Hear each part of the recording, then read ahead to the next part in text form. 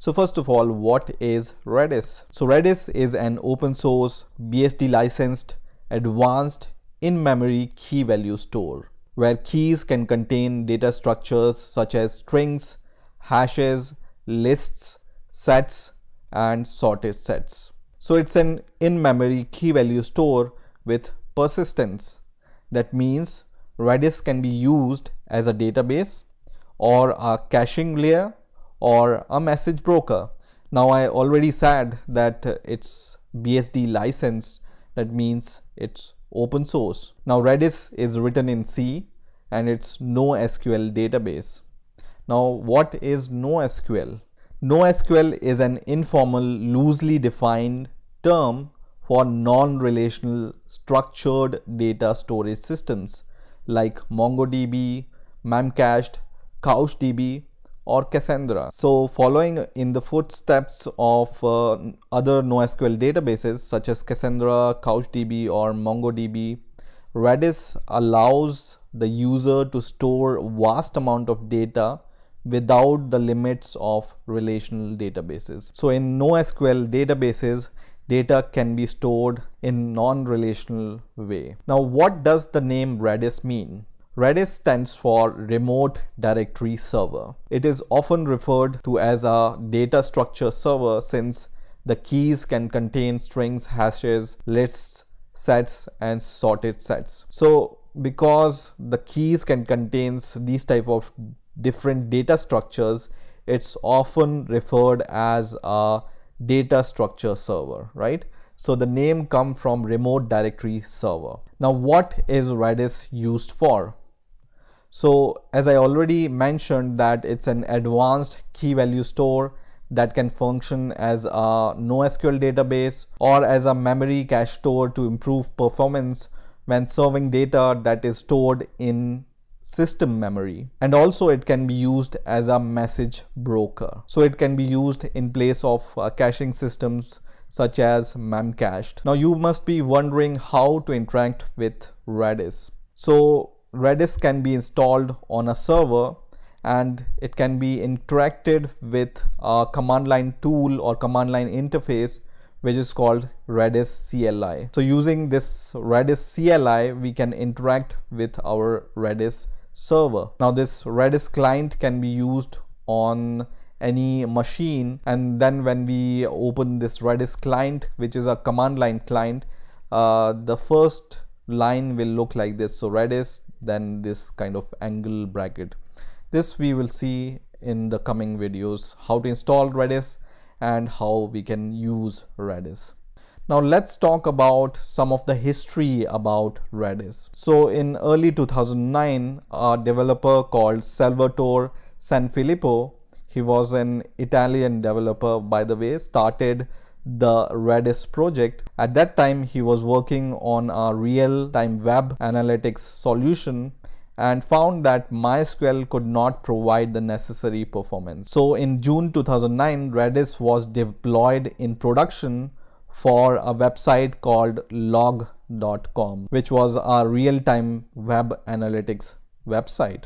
Then in March 2010, a company called VMware hired Sanfilippo to work full-time on Redis, although Redis remains as BSD licensed. Subsequently, VMware hired some of the other developers who also contributed majorly to assist on the project. So this was a brief introduction about Redis, and from the next video we will see how we can install Redis and how to use Redis. Hey guys, in this video I'm going to show you how you can download and install and use Redis on your Ubuntu operating system.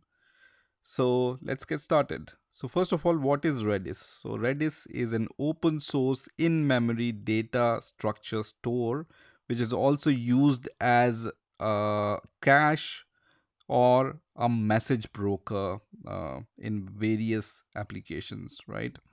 So it's basically a key value pair database. Mostly I use it as a caching layer in my applications. You can also use it as a message broker. So let's see how we can install Redis.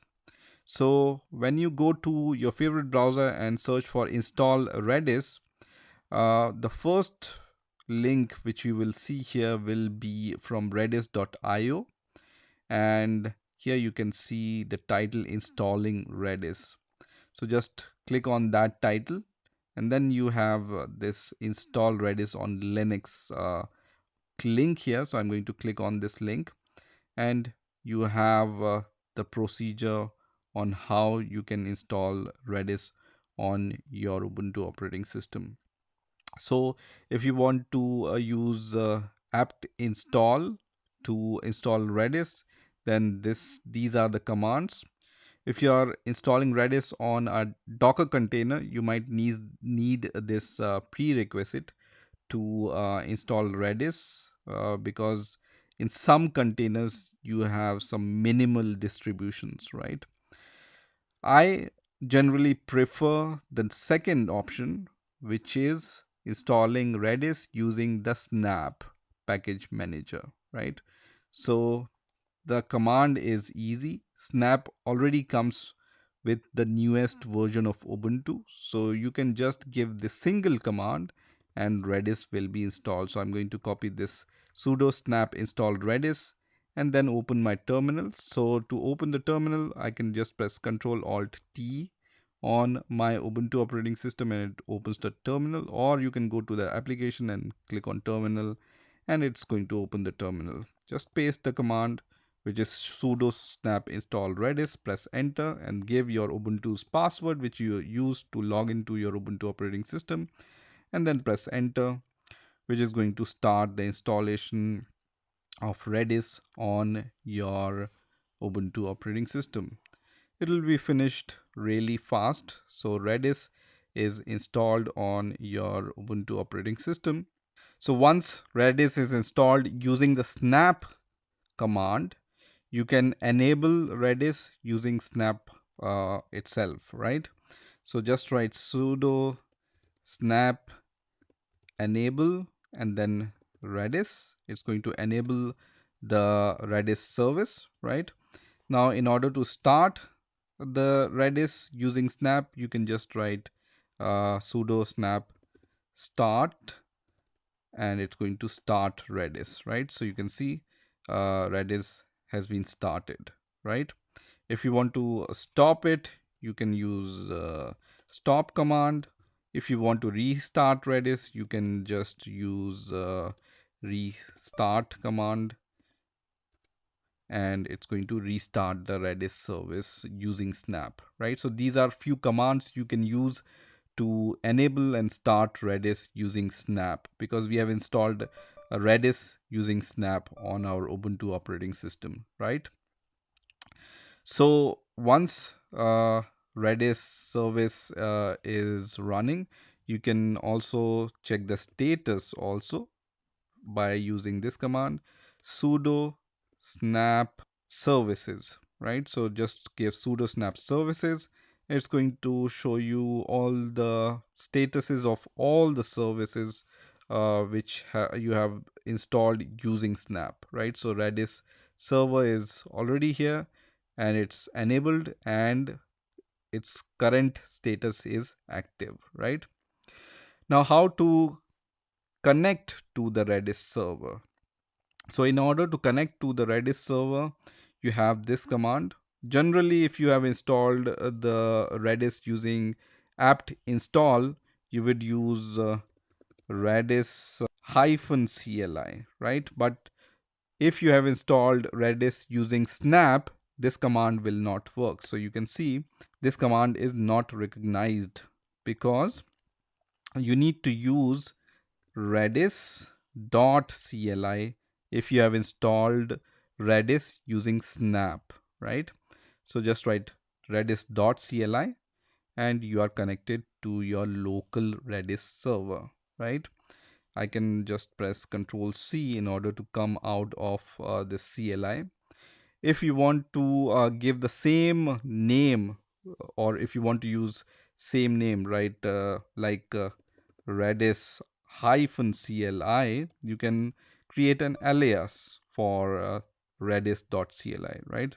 So just write sudo snap alias then the name of our Redis CLI is redis.cli, and then just writes Redis -CLI and then press enter.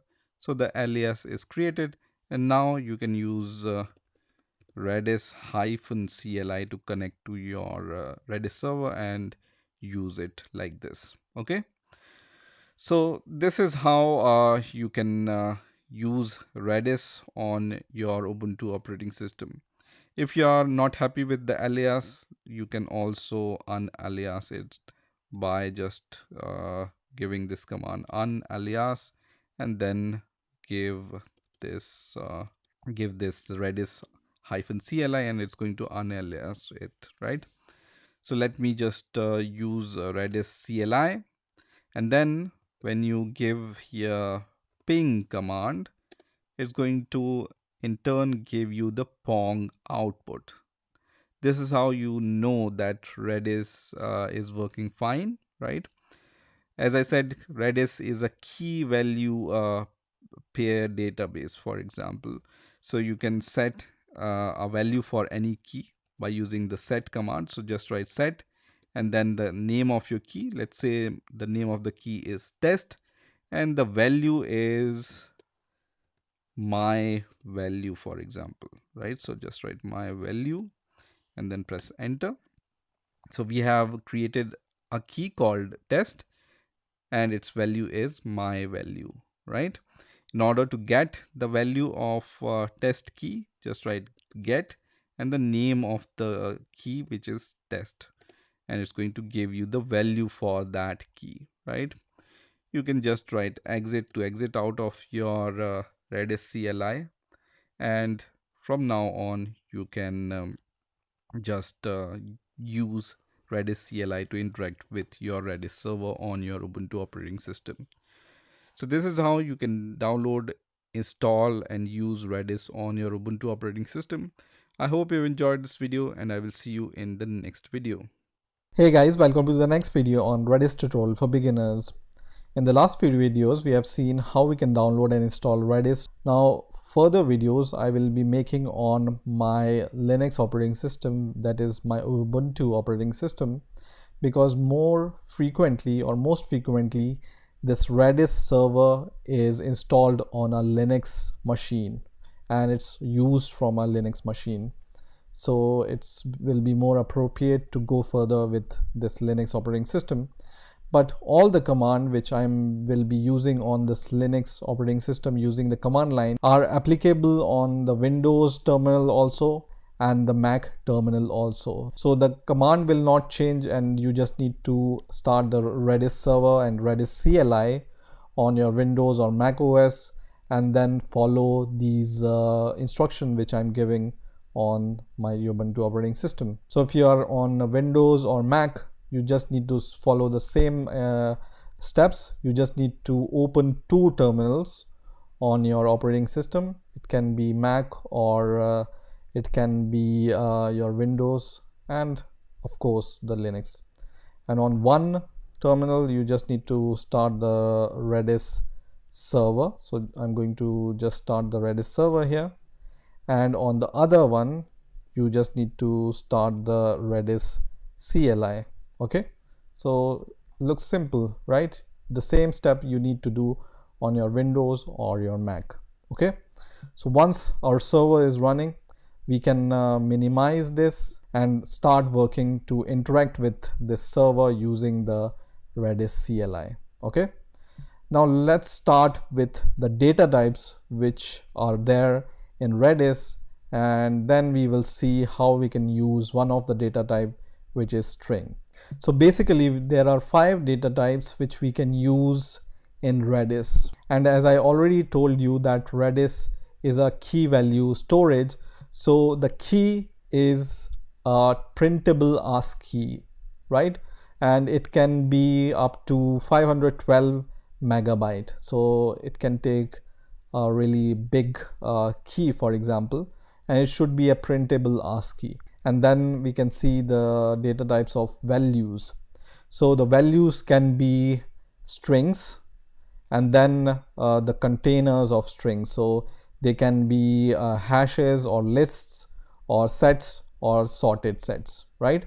So the key are printable ASCIIs. We can use printable ASCIIs for keys, and for values we can use strings, hashes, lists, sets, and sorted sets, right? And this Redis string can be up to 512 megabytes. Okay, now let's start with the practical example. So we will start with the basics, and we will try to set some values and get some values. So for example, I have set some values already to this Redis server.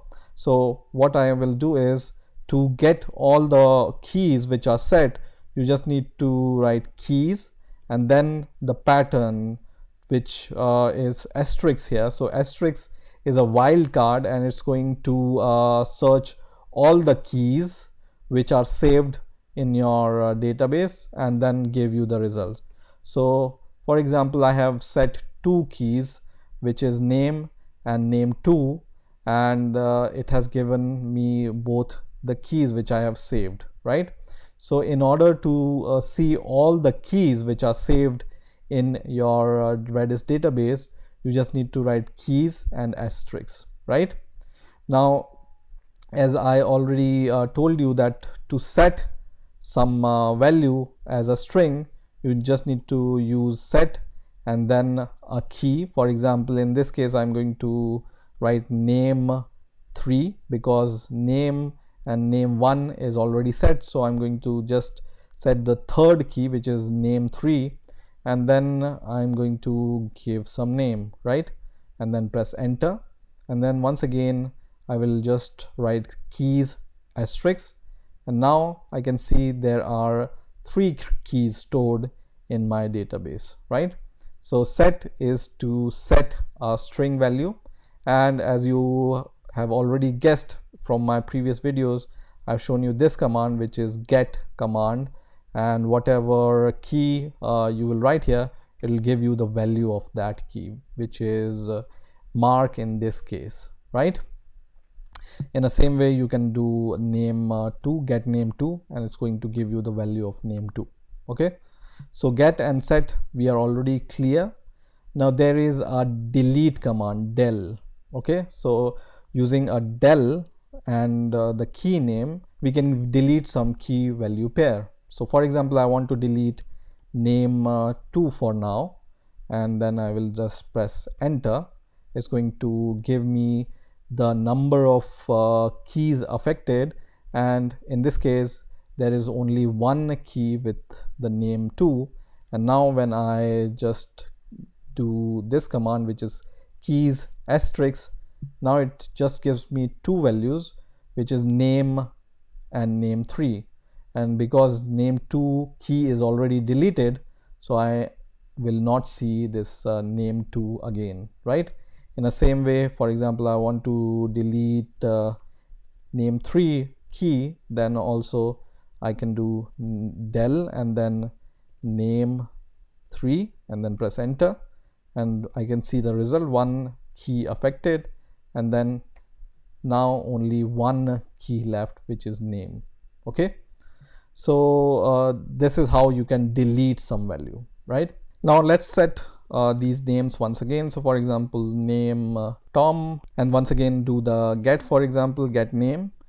Now you will see that the key value of name is overwritten with the name Tom. So previously the value of name was Mark, you can see here, and now it's Tom. So whenever you set the value of previously set key, then whatever value you will give for this key will be overwritten, right? So value will be overwritten for that key. Now, for example, if you want to delete all the values which are stored in our Redis database, then we can use flush all command. So for example, I will set some more values to see this example. For example, name2 is equal to John, and then I'm going to give name 3 is equal to max. So now we have 3 names, so we can just give keys and asterisks to see that. So we have 3 keys stored, right? Now for example, I want to delete all these keys, then I can give flush all. So just write flush all command, and then it's going to delete all the values. So it says okay, and then once again when we give keys asterisks, then you can see empty list or set. So all the values are deleted using flush all command. So these are some of the most frequently used commands which we can use with the strings. In the next video also, we will see some of the more commands which we can use with the string values.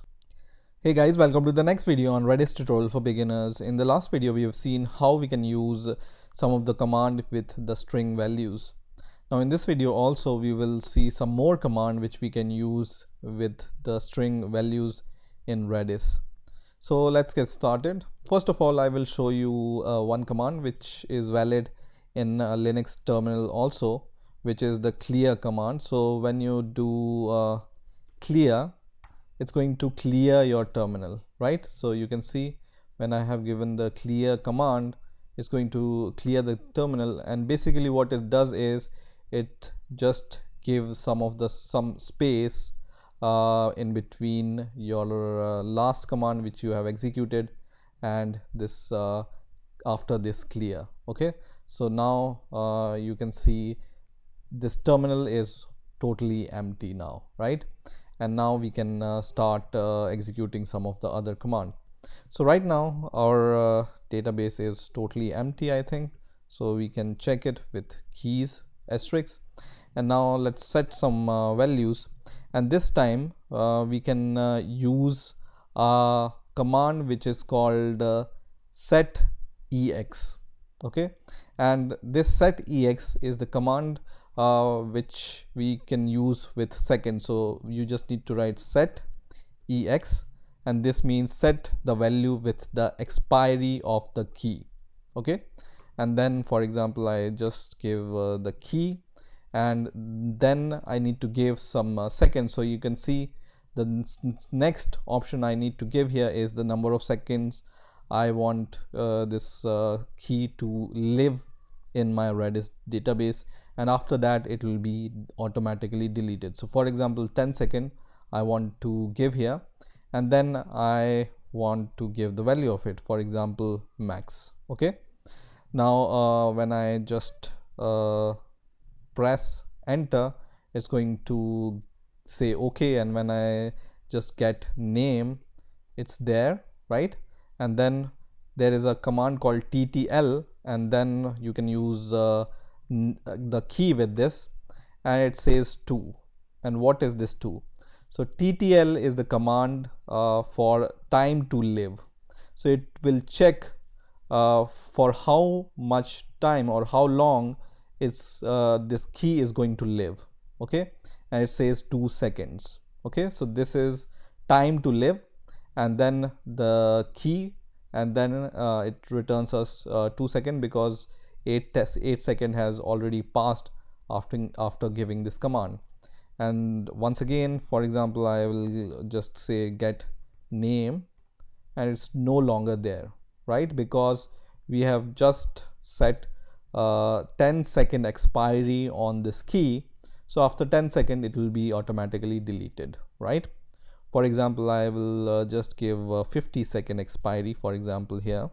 So 50 max, and then I will just give ttl and then name, and then you can see it shows 44 second, once again 40 second, and then it will show you the seconds for which this key is going to live. Okay, and after 36 seconds it will be deleted, right? So these are 2 more command which you can use with the string, right? Now let's set one more value. For example, set name 2, and name 2 is equal to Tom.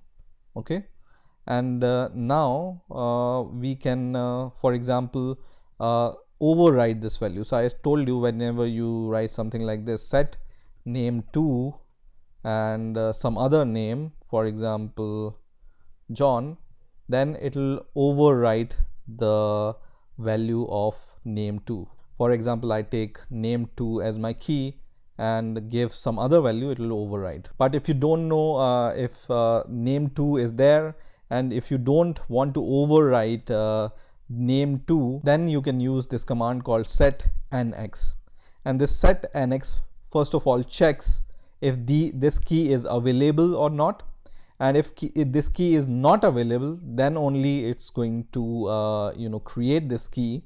Otherwise it's going to just ignore, right? So let's give this command, and it says 0 because no key is affected due to this command. That means when we do get name2, we can see this name is not overwritten, because this command is used or will be successful when this key is not available in the database, right?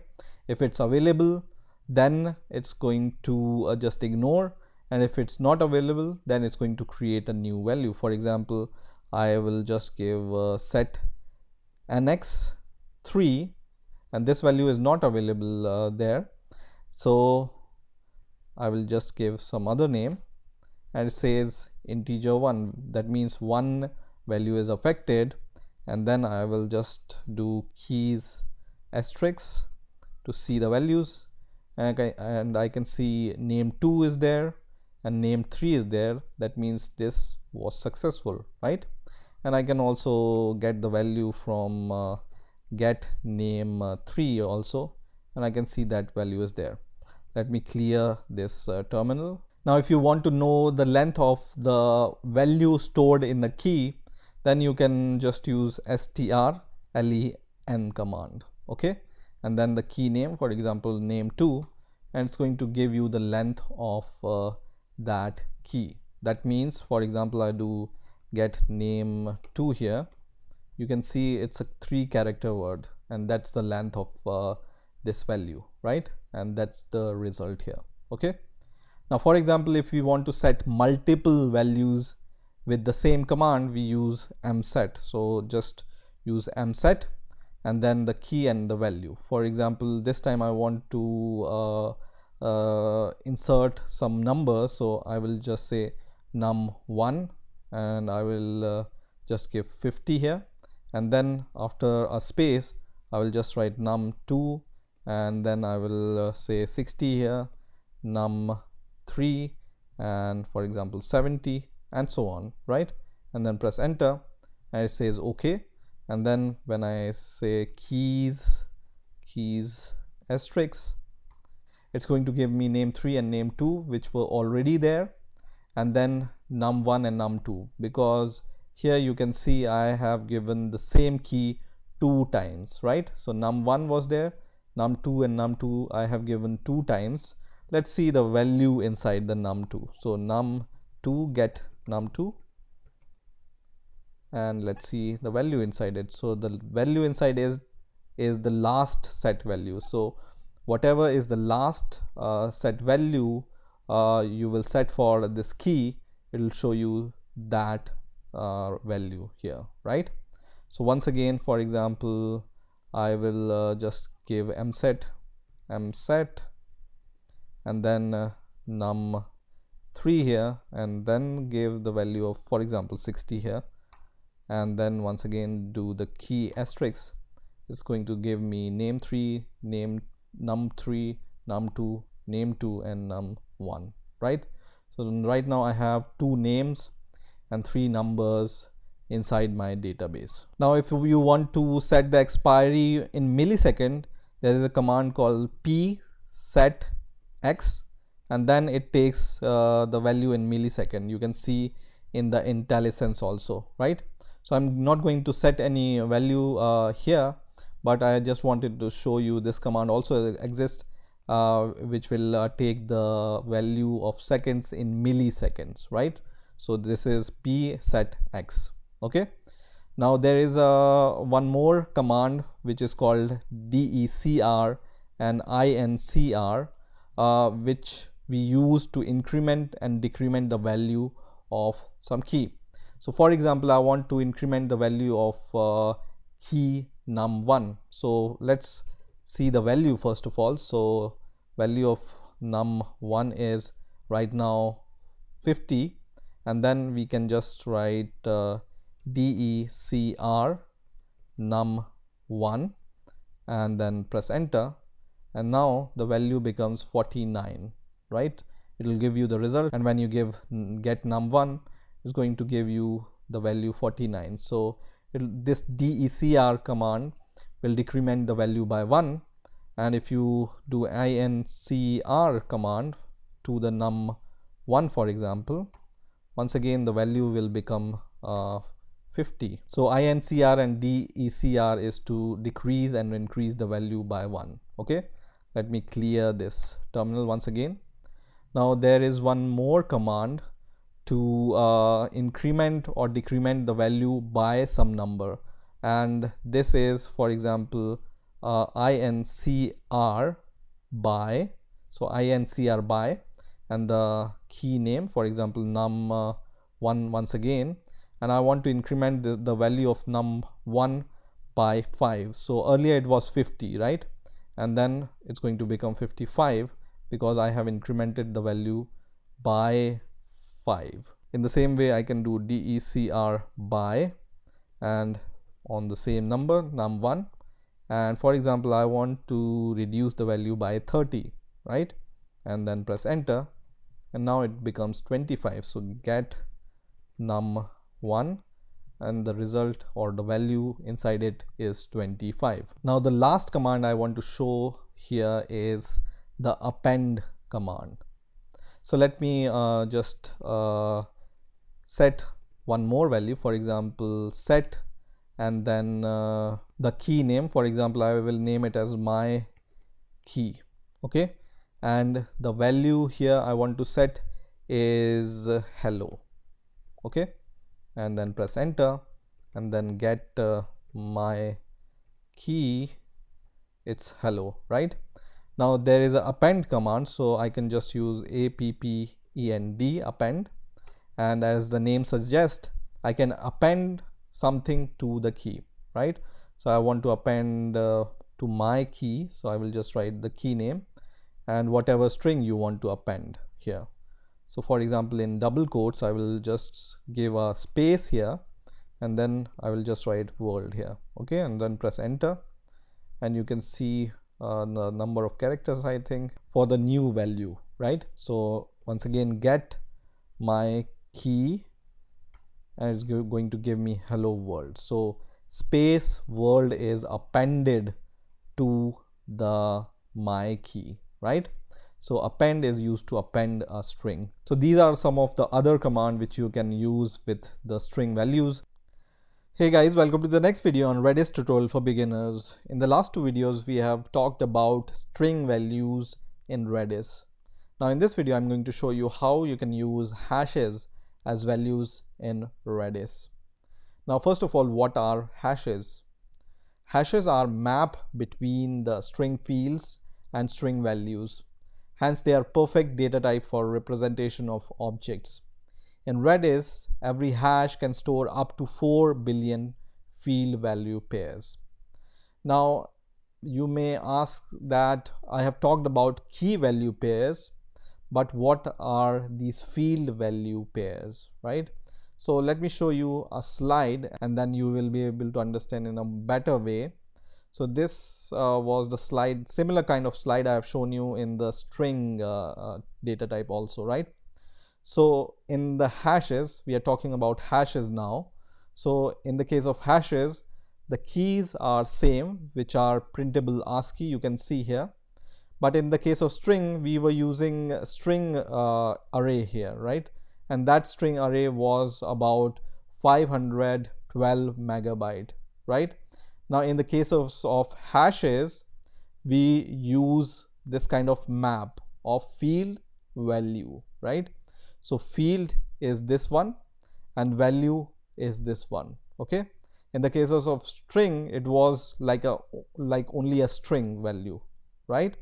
So I will give you an example. For example, I want to store students database or students info data.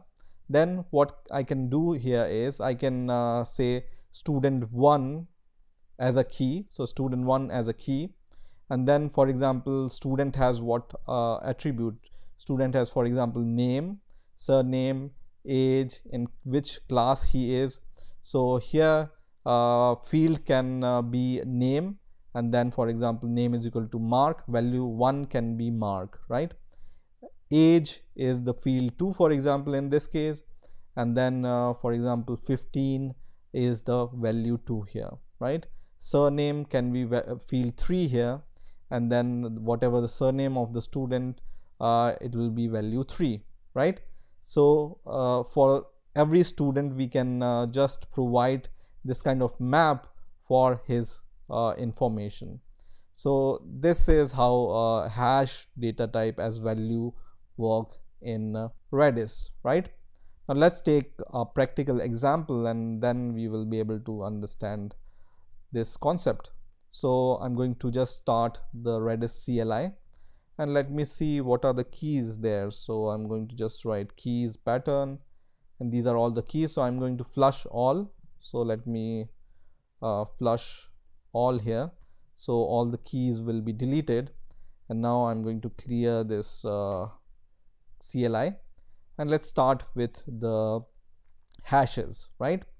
So as we have seen in the case of strings, we can just use this set command to set a key value pair.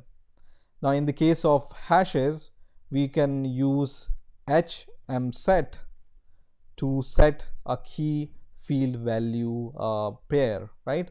So for example, we were talking about student information database, right? So just write hmset. H stands for hashes here. Mset we have already seen in the case of strings also, right? So just write hmset, and then for example stu1 for student1, and then for example I will just write name is equal to max, right? And then I can also give the second field value pair, right? So for example his age is equal to 15, and then for example class, in which class he is. So he is in, for example, 8th class. Okay, this is just an example. So this is student 1 information. Let me just give this minus here so we will be able to understand properly. And then when I press enter, it's going to say OK. And to get this value, there are two ways of getting. So you can just say get and the key name, for example stu -1 is the key name, and you can give the field name, whatever field you want to get, or you can just say get key name. And here get we have already seen in the case of strings also, and you just need to add a h before it, and then the student key name. It says error because we just need to give the field name also. So what field we want to get? So we want to get, for example, name of student 1. It says max here, right? Now if you want to get all the information about student 1, you can just say h get all. Okay, and here you can just give the student 1 key name, and it's going to give you all the field value information about the student 1. So for example name max, age 15, class 8. Okay, so let's add one more student, for example. So once again this command hmset student 2, and then the name, for example Tom, age is 12, for example, and class is 7. Okay, press enter, and once again you can get the information about the student 2 using stu -2, right? So let me clear the terminal. So in this way you can just set the hash value, and get the hash value, right? Now there is one more command for example h exists, and this will tell you if the field inside this hash set exists or not. So just write h exists, and then the key name, for example stu -1, and then for example I am searching for surname, okay, and surname field does not exist in student1 info, right?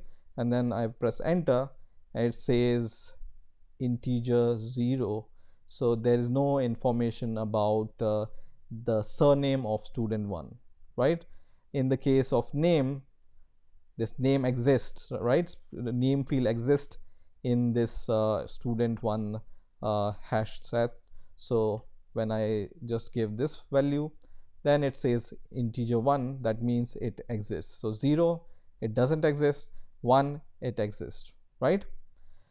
Now for example I want to delete a value. What I can do, I can just say hdel, and it says first of all I need to give the key name, so stu1, and I want to delete, for example, class from it. So I will just write class, and then I can just press enter, right?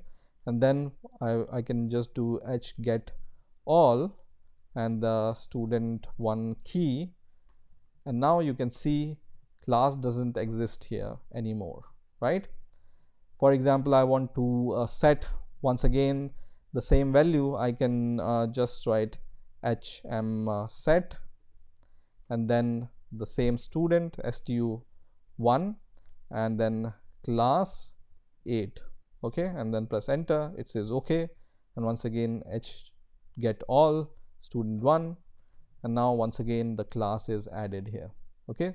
So you can add and delete the values from this hash like this. So for deleting you use hdel, and then once again for setting you just add this field value pair. Now there is one more command called hsetnx. So hsetnx, so this command is used for setting the field value if the field doesn't exist. So if the field doesn't exist, this command will be successful, and if the field exists, this command will not be successful. So for example, I will just say stu1 name. So name field already exists, right? And I will just give some other name to the student1, right?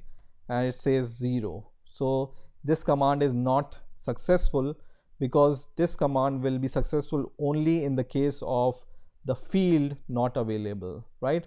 So if I do the same command and I know that surname is not there, so I will just write surname and some surname, and then press enter, and it returns integer 1. That means it has created this field value inside this student set, right? So once again when I do get all stu1, now this student1 also have surname information. Now as in the case of string, we were using keys, right? So we were writing keys asterisk, right? Same you can use, for example, h keys here, and then the key name, for example whatever key you want to give here, stu1, and it gives all the fields in that hash. So by field I mean the name and, for example, age, class and surname, only the field, not the value of those fields. So it will only return the fields of that key, whatever we provide here. Now as in the case of string values, we were having decr, decrement, or incr for incrementing the value. So the same is available in the case of hashes also. So for example, I want to increase the age of some student by some number, I can do that. So just write h and then incr by, and then the key name stu -1 for example, and the field name is age. I want to increment his age, and then right now the age is 15 for example, and I want to increase the age by 2, and then press enter, and then once again when I do get all stu1, now you can see the age becomes 17, right? So in order to increment the value, you just write incr by and the key and the field which you want to increment. Now if you want to know all the values of a particular key, then we can just write vels and then the key name stu1. It will just give you the values of that field value pair, right? So right now it's not giving name or age or class or surname, it's only giving the values of them, which is max and then 17, 8 and the surname value, right? So hvels is for value. Okay, now if you want to know the length of some hash, for example, I will just give this command len and then the stu1, the key name -1. It will return you the number of fields in that hash. Okay, so press enter and it returns 4. So I know that student1 key has 4 number of field: name, age, class and surname. So I can just verify that with that. Okay, so 4 fields, so it will return number 4. Now the last command I want to show here is hmget. So let me clear the terminal, and then I just want to write hmget, and it will give you the result whatever fields you want. So for example, for stu1 for example, I just want to know the name of that student. I don't want any other information about that student but only the name. Then it will give me the name, right? And for example, I just want to know the name and age, even though the student hash contains surname and class also, but I just want to know the name and age. It will just give me the name and age when I use hmget, then the key name and the field name I want to see. So the field name I want to see right now is name and age, so I just give name and age. It will give me the result of those fields only. So in this way you can use hashes in Redis. Hey guys, welcome to the next video on Redis tutorial for beginners. In this video we will learn how to use Redis lists. So first of all, what are Redis lists? So Redis lists are simply lists of strings sorted by their insertion order, right? So as I already said that a Redis list is simply a list of string which are sorted by their insertion order. So a list would have a head on the top and tail on the bottom, right? Now in this list we can insert any element from the top also and from the bottom also, right? So element can be inserted to a list from the top or from the bottom. Now sometimes you see lists in a horizontal way, right? Not in a vertical way but on a horizontal way, right? Now if you see a list in a horizontal way, your head will be on the left hand side, right? So your head will be on the left hand side and your tail will be on the right hand side, right? So Redis have some command. For example, lpush means the left push. That means we want to push an element from the head, right? Left and head are same in the case of lists. So this is how Redis lists work. It's simply a list with the insertion order. Now let's see how we can use lists in Redis. So I'm going to start a terminal. I have already started my Redis server, so I'm going to just start the Redis CLI here and then press enter. And I want to show you one more Redis command, which is a Redis CLI command, and I thought this would be interesting to you. So I'm going to open our next terminal, and here also I will just give a Redis CLI command, and I will give an argument here. So I will just give monitor command here. Okay, so monitor, so Redis CLI monitor.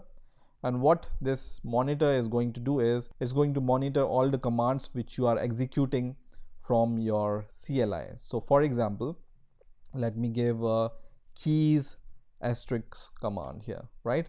And now you can see it's showing us that we have given this command keys asterisk at this time. This is a timestamp at which this command is given. Okay, so this is the timestamp at which this command is given, and this is the command which we have given, right?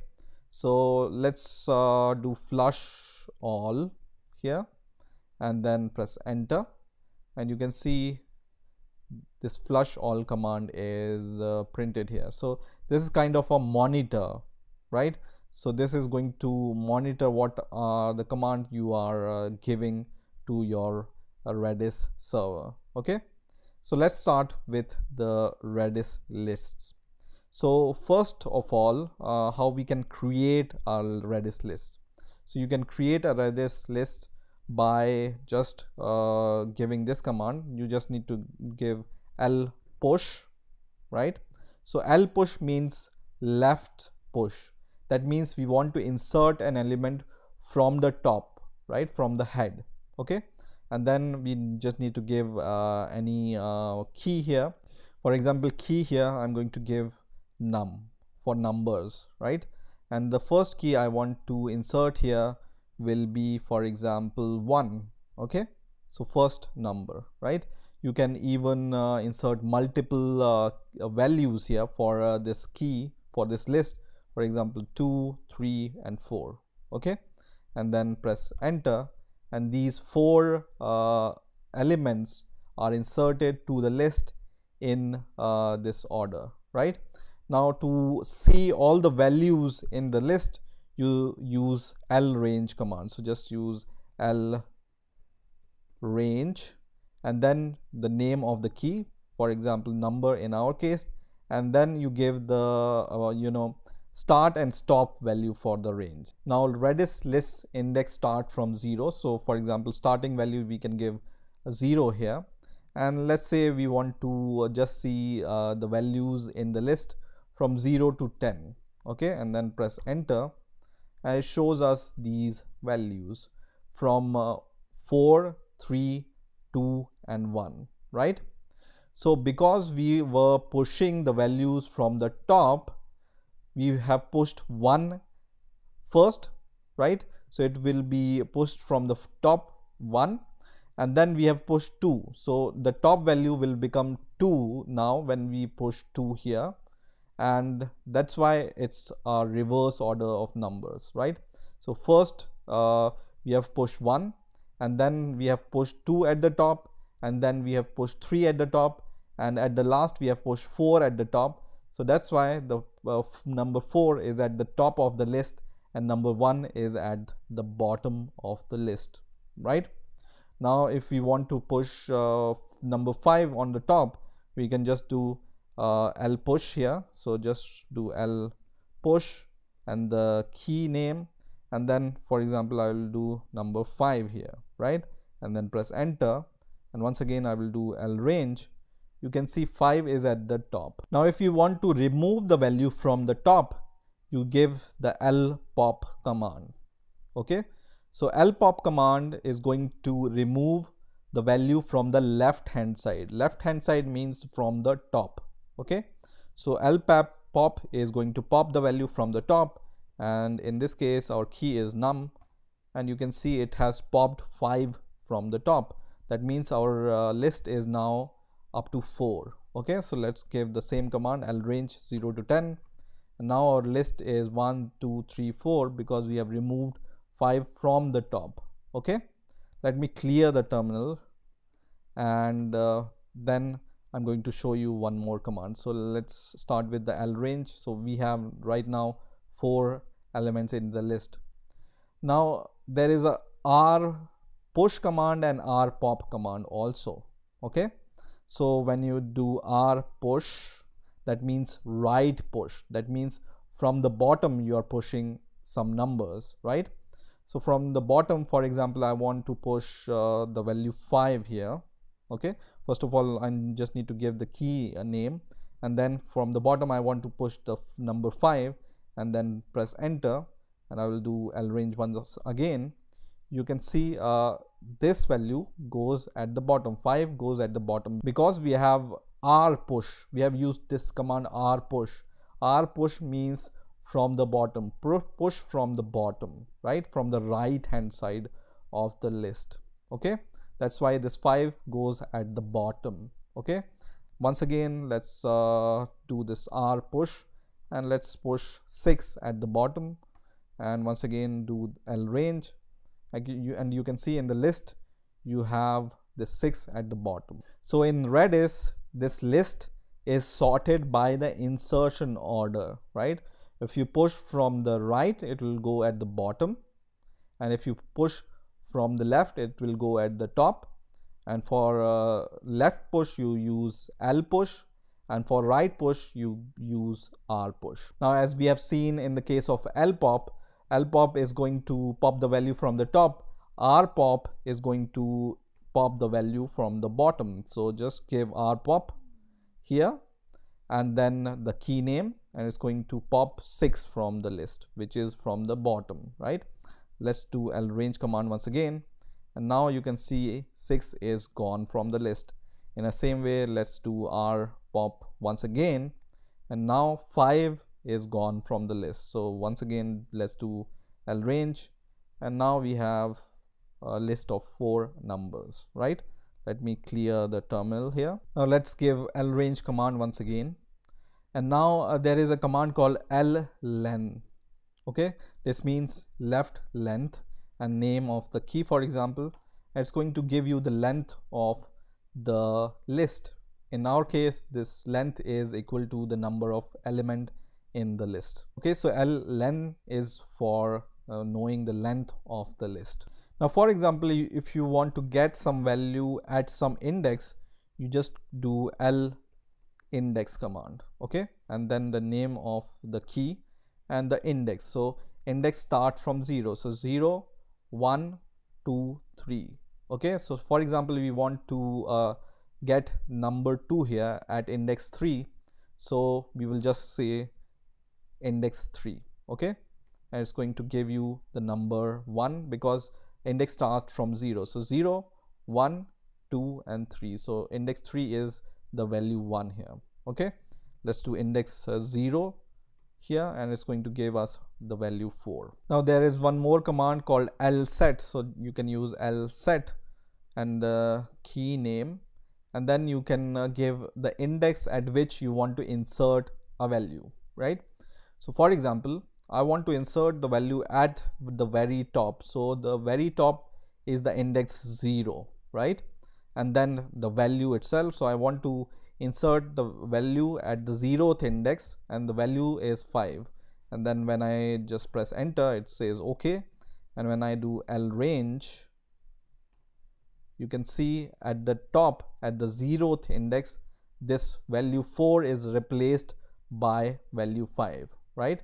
So the size of the list remains the same, but the value is replaced at the 0th index, and now the new value is 5 here. Now let me push some more values here. So L push, you can do R push also wherever you want.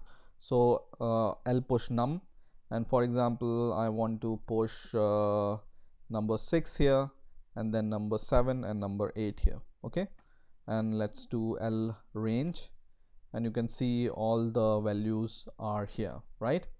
Now sometimes you don't know the range or the length of your list. So for example, you just do 0 to 3 here, and it's going to just give you 0 to 3 values, right? Now if you don't know the length of your list, you can give L range and then 0 to -1. So let's give this command, and you can see it gives all the elements in the list. So when you do L range, the key name 0 to -1 is going to give you all the element in the list, right? This was giving the values from 0 to 10th index. So if our list is of length 20, this is going to give you only 10 values, 0 to 10, right? But this is going to give you all the 20 values if you your list length is 20. Now let me clear this terminal and let's go to the next command. So the next command is L push X, and that means L push if the key exists. Okay, so the left push if the key exists. So we know that we have created a list with the key num, right? So let's do first of all this L range, right? And then we will give this L push X. Okay, and this means that insert to this list, for example this key exists already, so insert to the list if this key already exists, which you are providing here. Okay, and this is the left push, so we want to push one more value to the top, so let's push 9 at the top, and because this key num exists, this command is successful, right? So let's do L range once again, and this key is inserted at the top. Let's say we do L push X for a key which doesn't exist. For example, let's say we have a key for subjects, so let's say the key is sub here, and we want to push some keys, for example once again 1 2 3 4 5. Okay, but this key doesn't exist, right? And then when we press enter, it returns 0 because this command is not successful, because this command checks whether this key exists or not, and if this key exists, then it's pushing these values on the top, right?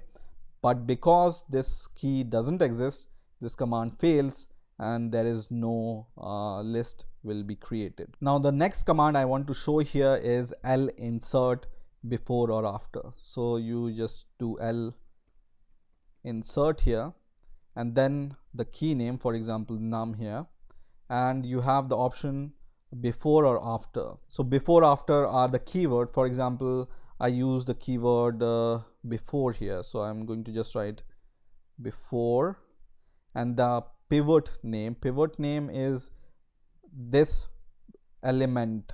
Okay, so I want to insert the value before 2, for example. Okay, so let me write 2 here, and the value is this time, for example 55.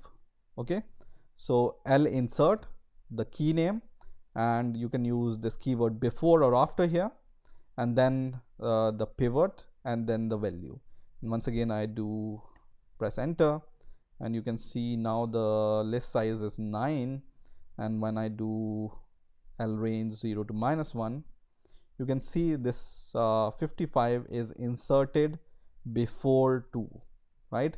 Before 2 is the index from the left, right? Because we have done the L insert. Okay, so before 2 is inserted 55, right? You can do after also. So for example, I want to insert after 3. Okay, or let's insert after 4. So after 5 we want to insert the value 4. You can see after 5 there is 3, right? So after 5 there is a value 3, and we want to insert 4, value 4 here, and now our list is of size 10, and you can see now after 5 comes 4. Okay, and above 3 comes 4. Okay, so this L insert is used to insert the value before or after some value. So these are some of the frequently used command with Redis list. Hey guys, welcome to the next video on Redis tutorial for beginners, and in this video we will learn what are sets and how to use sets in Redis. So first of all, what are sets? So Redis sets are an unordered collection of unique strings, right? So by unique, I mean whatever values set contains, they are all unique. So no repetition is allowed here, okay? And they are unordered, list. So they are not ordered and they are unique. So let's see how we can use sets in practice. So I have already started my Redis server, and on my CLI, first of all, let me just clear all the keys which I already have. So I will just say keys, and I have only one key which I'm going to flush all. And now let's create a set.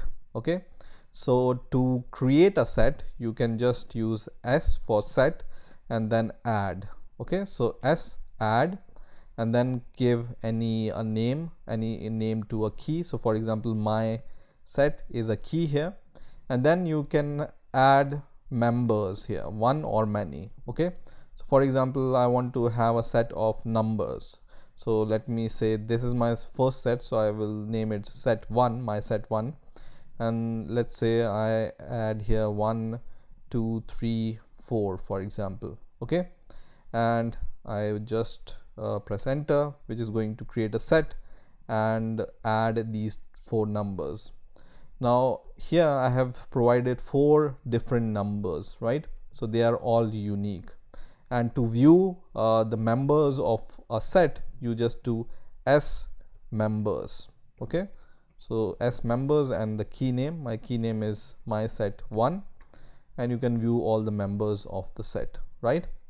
Now for example, in this set I want to add one more value, so I just say s add and then my set 1, and I want to add 3 here, right? And I already know that here I already have 3 in my set, and I want to add one more 3 to the set, which is not allowed, right? So it's going to give me 0 in return. That means this 3 is not added to the set because 3 is already there. Okay, we can just prove this by using s members and then the set name. So you can see set is not changed. The values in the set remain same because they must be unique. Okay, on the other hand, when I do s set 1 5, which is a new member in the set, I can just verify this. So you can see this time it's added, and you can verify it with this value. If you get 1 here, that means the number is added to the set, and if you get 0 here, that means number is not added to the set, right? Now for example, if I want to know how many values are there in the set, so how many members are there in the set, so I can just do s card and then the name of the set, my set 1.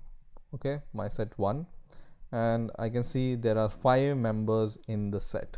Okay, now let me create one more set. So I have my set 1. Let me clear the terminal first, and now I will create set 2. So set add or s add my set 2 here. Okay, and let me add some more numbers here. This time I will add for example 5 8 7 6 4 and 9 in this set. Okay, and then press enter, and I can view this set by s members here and the key name as set 2, and you can see these are the member of second set, right? Now if you have multiple sets, you can subtract one set from other using sdiff. Okay, so you can use sdiff, and this sdiff command returns the members of the set resulting from the difference between the first set and all other successive sets. So this is the difference. So I will just add my set 1 as my first set, and then I will just give the second set as my set 2. Okay, and then press enter, and it's going to give me the difference between these two sets. Let me show you the values of the set 1 also, so we can verify. So you can see in the set 1 we have value 1 to 5, and then in the set 2 we have values 4, 5, 6, 7, 8, 9. So from sdiff it's going to give you the values which are there in the set 1, but they are not there in the set 2. Okay, so these values, these three values are not there in the set 2, right? But 4 and 5 are there in the set 2, so they are discarded. So sdiff is going to give you the difference. That means whatever values are there in set 1 and not there in set 2. Now if you want to know the sdiff and save it into the third set, for example, then you can do that also. So you can just write sdiff and then store and then the destination. So I'm going to save the difference in a new set. So for example, my set 3, right? And then the difference between these two sets. So my set 1 and my set 2. So these three values will be saved in the new set, which is my set 3. Okay, press enter, and then you can see by s members my set 3, you can see all these values are saved in the set 3, which is the difference between my set 1 and my set 2. Now you can do the union also, union of the set. So for example, I want to do union. I can just write s union and the set name, so my set 1 and my set 2. Okay, so I wanted to do the union of set 1 and set 2, and then press enter, and it's going to give you these values. So union means whatever values which are there in the first set also and second set also, the combination of that unique value, right? So all the unique value which are there in the first set and second set. So these value were in the first set and these value which are unique in the second set. So this is the combination of s union. Okay, and same you can do for storing. So you can just write s union store here. So just write s union store, and I'm going to store it in set 4, for example. So my set 4, the union of set 1 and set 2, right? Press enter and union is saved. I can do s member my set 4, and you can see now it has 1 to 9, which is the union of set 1 and set 2. Okay, so in order to store, use s union store. Now if I want to remove some members from a set, I can do s rem for removing a value from a set or member from a set. And for example, I want to remove some member from set 4, and I want to remove, for example, 9. Okay, and then press enter. It's going to remove 9 from the set 4, and I can do s members once again, and you can see 9 is not there anymore. Okay, you can remove multiple values, for example 8, 7, 6 and so on, and these will be removed. So now I have only up to 5 values because 8, 7, 6 are removed. Now for example, I want to remove a random value from the set. So I don't want to remove a specific value, but I want to remove a random value. So for example, I can do s pop here to remove a random value from a set. So my set 4, for example, and for example I want to remove only one value from here, right? So I can just press enter. It says 3, so it has removed 3 from this set. Okay, so let's do s member s4, and you can see 3 is no more there in the set 4. Okay, so it has picked a random value from this set and removed it. Okay, I can give for example s pop my set 4. For example, I want to remove 2 random values, so I can just do that, and now it has removed 4 and 1 from the set, and now my set is only of 2 values or 2 members, 2 and 5. Okay, so spop is to remove the random value from the set. Now let me clear this terminal and let me just print the values of set1 and set2 once again. So set1 has 1 to 5 and set2 have 4 to 9. Now there is a command called sinter, and sinter command gets the element of a set after the intersection of all the specified set. Okay, so it's going to give you the intersection of all the specified set. So just do sinter, for example, my set 1 and my set 2, and then press enter, and it's going to give you the intersection.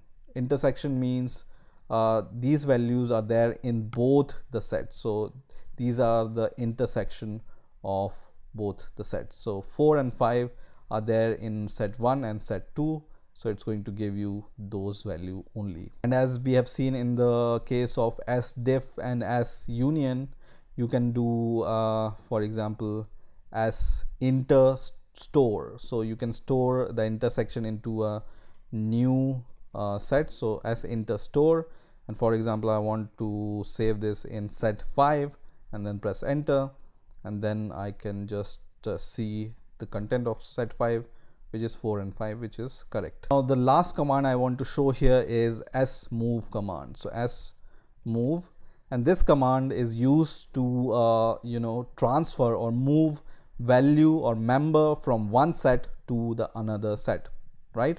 So for example, I want to move 1 from my set 1 to my set 2. Okay, so I want to move this value to the set 2. So what I can do, so first of all, the source is my set 1, and I want to move it to the destination, which is my set 2, and I want to transfer the value 1, member 1, right? So press enter, it says 1, that means the operation is successful.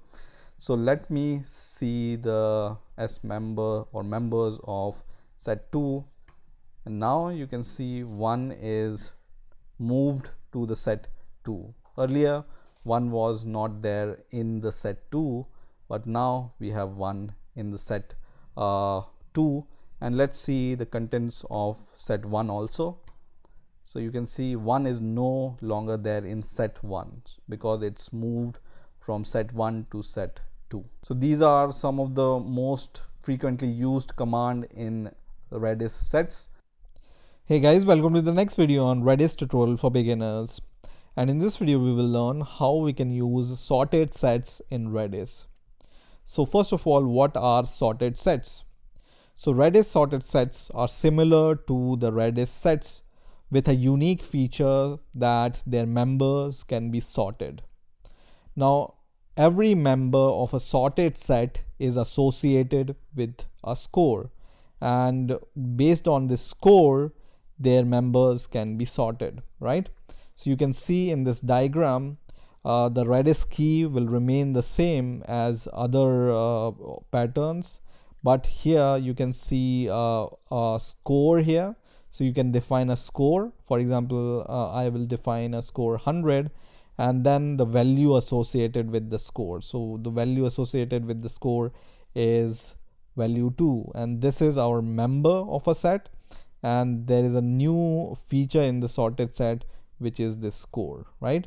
So you can define a score, and with this score you can define a member or a value associated with it, and then on the basis of that we can sort the members of our set, right? So let's see in practical how it works. So I'm going to open my Redis CLI. So the first command we are going to learn here is zadd, and the zadd is used to create a set if it doesn't exist, or add a member to this set if it already exists, right? So every command in sorted set will start with this character zadd, and then whatever its function is, the function name, for example, right? So zadd, and then the key name, for example, my set 1, and the score, so score is 1, and the value associated with it. So its value, for example, we want to associate it with the score 1 is A, right? In a similar way, we can define multiple score members here. So score and the value associated with it, 2 and B. For example, 3 is the third score and the value we want to associate with it is C, and then they need not be in order, so score can be 5 now and the value can be D here, right, or any other value, right? And then press enter and you can see 4 members are inserted in the sorted set. Now to get the members of a sorted set, you use Z and then range command, okay, as we have seen in the sets also. And then what is your key name? For example, my set 1, and then starting value and the end value, as we have seen in the case of sets also. So in the case of sets, we have seen that 0 and -1 are going to give all the values in the set, right? So press enter and you can see here all the values are printed here. Now you can see here the values are printed, not the scores associated with them, right? So for example, I once again write Z add and then set 1, my set 1, and then for example I can just give score 100 here and then the value is E here, right? And then press enter and once again I will just give Z range my set 1, and then you can see all the values here or all the members here, but these are not the scores, these are just ordered number. Now if you want to know how many number of members are there in our set, we can use Z card here, okay, and the key name, for example my set 1, and then press enter and I can see that there are 5 members in my sorted set, right? Now in order to get the count of members in the sorted set with the scores within the given range, we use Z count, okay, and then the key name, so my set 1, and the minimum and the maximum score value here. So for example I want to get 1 2 3 here, okay, and then press enter and then it's going to count the number of values between this range, right? So for example I will just write 1 to 5 here and values are 4, because in between score 1 and score 5 there are 4 values including those scores. Now I can just write 1 to 50 here or 55 and still it's going to give us 4 values, number of values, because the last score we have associated here is 100. So when we write here 101 here and then press enter, then only it's going to give us 5 values. And let's say we can give 99 here, still it gives the 4 values. So the Z count is going to take the score values and then depending upon the score values it's going to give you the number of values in between these scores. Now let me clear the terminal, and to remove any member from a set you use ZREM and then the key name my set and the member.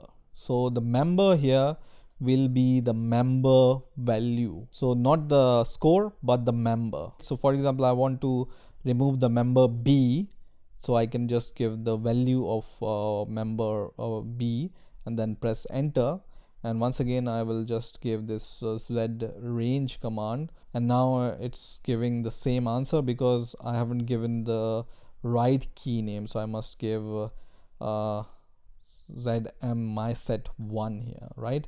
And then it gives integer 1, that means the command is successful, and once again the range, and now you can see the value is removed from here. Now if you want to determine the index of a member in a sorted set, you use Z rank here. So just give Z rank command and then my set 1 and the member name, so for example D here, and then press enter and it's going to give you the index of this D, right? So the index starts from 0, so 0 1 2, right? For example, I want to see the index of E here, and it's going to give me the index 3. And for example, for member A, the index is 0. Now there is a z rev rank command also, so you can just write z rev rank here, and this is the reverse rank, right? So the rank will be sorted according to the score. So highest score is the 0th index, right? And then the lowest score is the maximum index. Okay, so for example, my set 1, and then the member name, for example, E is the rank 0 here, right? Because index of E is the highest rank. Rank is 100 for E, right? And it's the biggest rank. That means the index for it will be 0, because we are printing the reverse rank here. Okay, for example, we want to see the index of A, it will be 3 because it's in reverse order. Now the last command I'm going to show you here is z score command. Okay, and then I can give the key name and the member name. So for example, I will give the member A and then press enter. It's going to give me the score value of this member, right? So for example, I want to see the score of member E, and press enter. It's going to give me 100 because score associated with E was 100, right? And for example, this value doesn't exist in our sorted set. For example, I just added or given the random value here and then press enter. It's going to return the nil value, which doesn't exist. Okay, now let me clear the terminal. Let me show one more command to you. So for example, I just want to print the range of my set 1, 0 to -1, and this is A, C, D, E, and I want to add one more value here. So I will just add z add, and I want to add this value to my set 1 and add the score 1, and I want to add, for example, A 5 times, and then press enter, and it returns me 1. That means the value for this score is now set to A instead of A, for example, right? So let me do z range once again, and you can see here the new value is added here, which is A, right? And if you remember, the score of A was also 1, right? So let me give the same command now, which is z score, and this time I want to just see the score of A, which is 1, and then I want to see the score of A, which is also 1. So it's totally fine if you give same score to multiple values, right?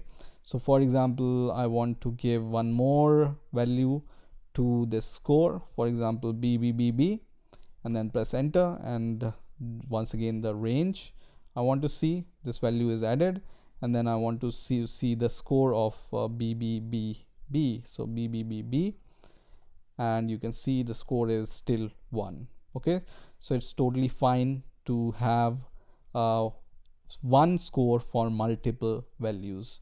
Now what happens to the rank here? So for example, z rank for my set 1, so my set 1, and then B, and the index here is 2. So this is how a sorted set works. Now there is one more command, which is z range by score, and then you can give the key name and then the score value, minimum score, for example 1, and then the maximum score, for example I am going to give here 2, right? And then press enter, and I get here 3 values because there are 3 values associated with the score 1, and I think there was no score for 2, right? So no value was associated with 2. So let's see 1 to 4 for example, and now I can see these values and C also. So if you want to get values by the range of scores, then you can use Z range by score. Okay, so this is how you can use sorted sets in Redis. There are some more commands which are associated with sorted set. You can just search for them and then practice them, but these are some of the most frequently used command with the sorted sets. Hey guys, welcome to the next video on Redis tutorial for beginners. In this video we will learn how to use Redis publish subscribe.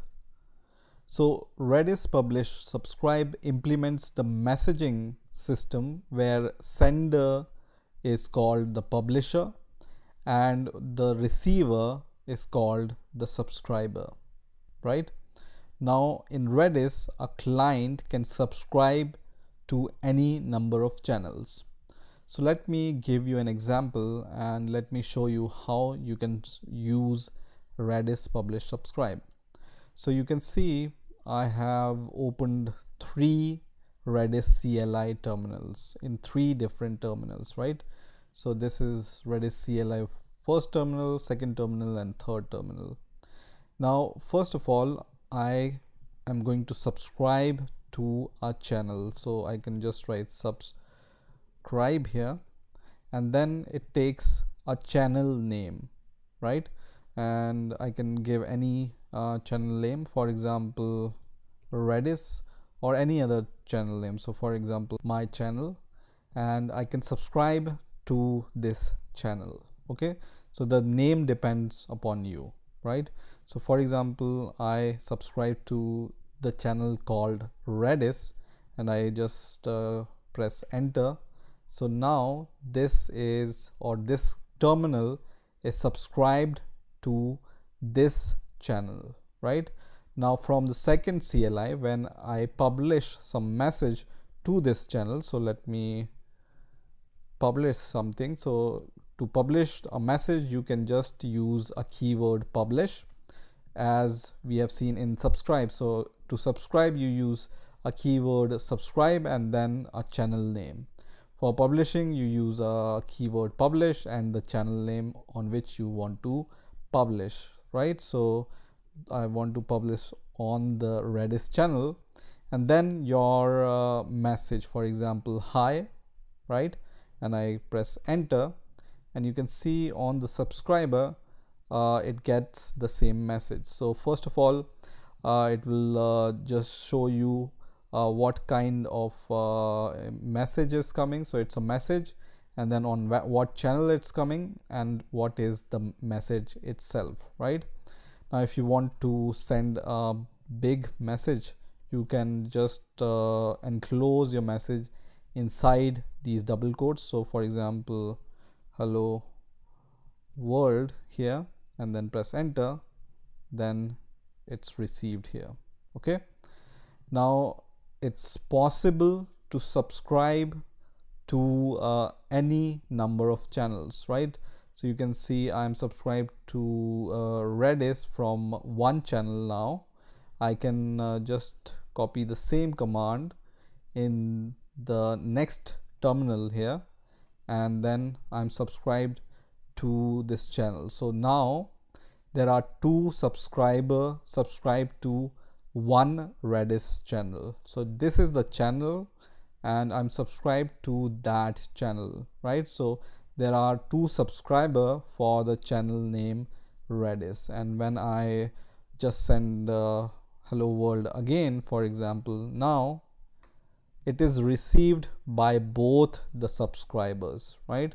So you can see hello world is received here and hello world is received here. Okay, so this is how publish subscribe method work in Redis. Now when you are doing or using Redis in the programming, then it's really important, or it's really useful. So for example recently I created some kind of API where I wanted to listen for any event for save in Redis. So whatever is saved, whenever some command comes and something is saved in Redis, I wanted to subscribe to that save event, right? And I have used this publish subscribe method from Redis in that API, and it worked fine. So it's kind of listening to the trigger, for example, for saving the data or some deletion of data. You can subscribe, and then you will get this message on the next side which is subscribing, and based on that subscription you can trigger some event.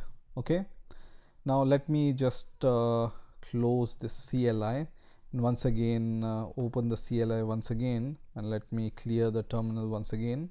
And there is a command called psubscribe, so you can do psubscribe and then it takes the pattern. So for example, I can just write r and then asterisk. R asterisk here means any publisher, when it's published on the channel name which start with R, it will receive that message. So for example, I am publishing this publish Redis because this pattern matches this pattern. So asterisk is some kind of a wildcard here. So it's whatever. So for example, I'm subscribing to R asterisk and I'm just publishing the same message again, and you can see it's receiving that message because it's just matching the pattern.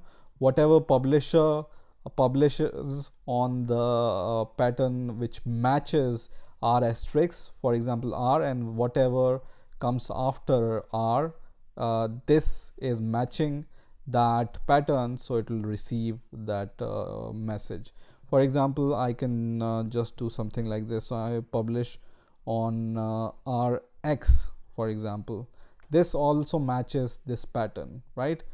Because we just want to match the first letter of that channel, and whatever comes after that, it will be matched automatically. So this is kind of a pattern matching in Redis. So p subscribe is used to pattern matching, and whatever publisher channel matches that pattern, it will be receiving that message. So you can see this is receiving that message, but this CLI is not receiving. So because we have subscribed to a concrete channel here, which is not a pattern, so whenever we just give the Redis channel itself, then only it will receive the message, and this automatically receives the message because here we are just matching the pattern.